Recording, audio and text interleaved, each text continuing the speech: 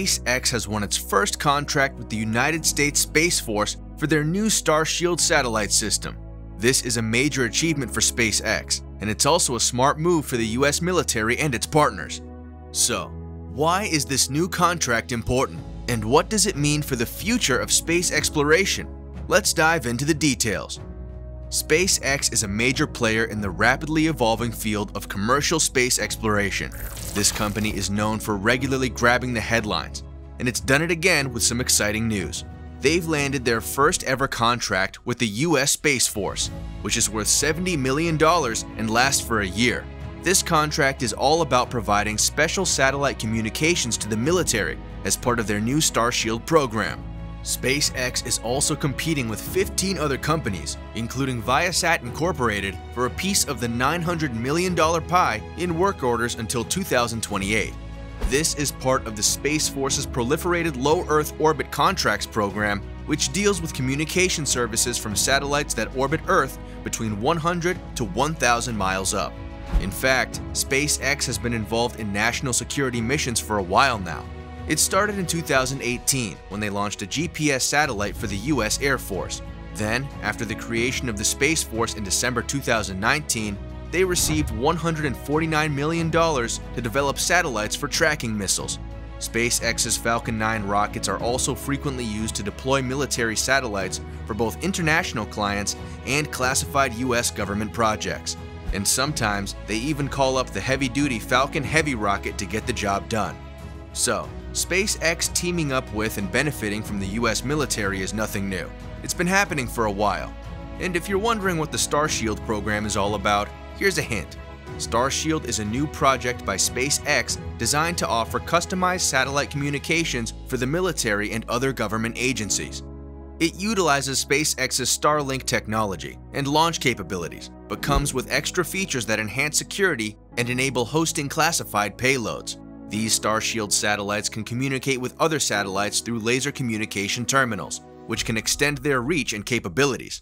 So the main goal of the Starshield program is to support national security efforts and provide a strategic advantage to the US military and its allies. While there's not a ton of information available about Starshield, SpaceX has shared some key details about the project. For example, it'll use the same broadband technology found in the company's Starlink satellite constellation, but will be tailored for government purposes, especially for the US military and its related agencies. SpaceX even has an official website dedicated to the project. But what exactly will Starshield offer? This new contract provides end-to-end service through the Starlink constellation, user terminals, additional equipment, network management, and other related services.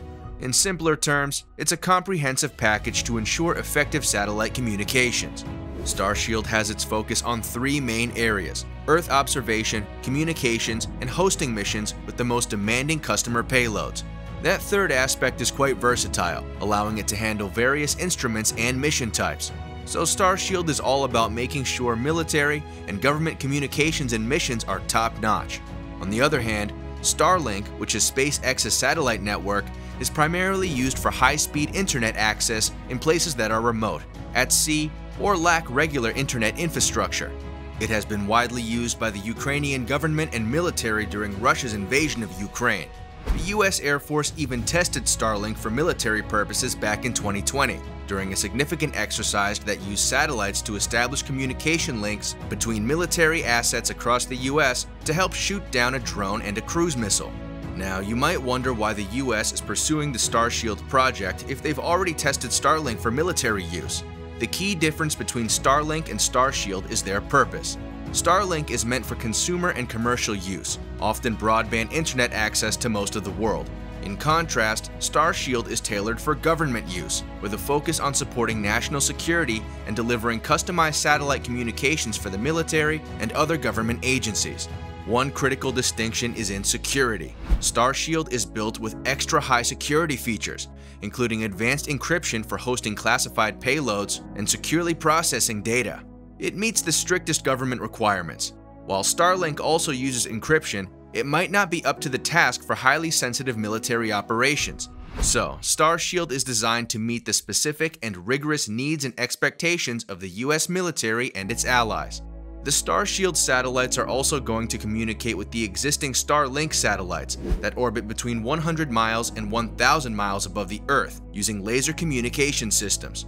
The connection has the potential to extend the range and capabilities of Starshield as both SpaceX and the Pentagon work on developing this new military-focused satellite network. SpaceX has already launched over 5,000 Starlink satellites, with more than 4,000 of them still in action. They've even applied to launch nearly 30,000 additional satellites in the future. So, what does all of this mean for the US defense? This contract is a big deal because it's going to provide a better satellite system for the US military and its allies. It's all about making our national security and defense more secure, flexible, and capable. Starshield is going to support different missions and regions with customized satellite communications. One big deal is that it'll make US space assets more robust and resilient to take down by enemies. Starshield uses a bunch of low Earth orbit satellites, which makes them less vulnerable to attacks. It also helps make different US space systems work together, as Starshield can talk to other satellites with laser communication technology, including those from other government agencies. Plus, it's cost-effective and smart. Starshield uses SpaceX's reliable and reusable Starlink tech and launch abilities, which are known for being innovative and saving money. So it's a win-win for the US defense and space exploration. This new contract is also a big deal for SpaceX and its Starshield project. It's a major milestone because it's the first confirmed contract for Starshield, a project that uses SpaceX's Starlink technology and launch capability to support national defense efforts. And it's not just a milestone, it's also a potential source of revenue for SpaceX. The contract is worth $70 million and could lead to more orders from the US Space Force and other customers in the future. This extra income could help SpaceX fund its Starlink project, which has been costly and is burning through $20 million per month to provide services in Ukraine during the war. The contract also gives SpaceX a competitive edge. It shows that the company can offer a wide range of services and payloads for different missions and places, using its reusable rockets and smart satellites. This could attract more customers and partners, both from the commercial and government sectors. However, there's a downside too. This military contract might bring more public and media scrutiny and criticism to SpaceX. Starshield deals with national security and defense, topics that can be controversial and sensitive. SpaceX might face questions and challenges related to the ethical, legal, and environmental aspects of its Starshield activities.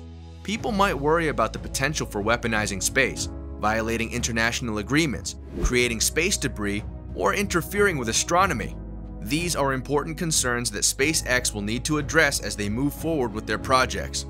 Also, SpaceX's involvement in the Starshield project comes with another trade-off, which is the project placing some limitation on SpaceX's flexibility and autonomy. Some experts suggest that while their project offers opportunities and financial benefits, it also entails limitations and a degree of government control. Being part of a project with national security implications like Starshield means SpaceX has to follow strict regulations and be subject to oversight from the US government and its allies.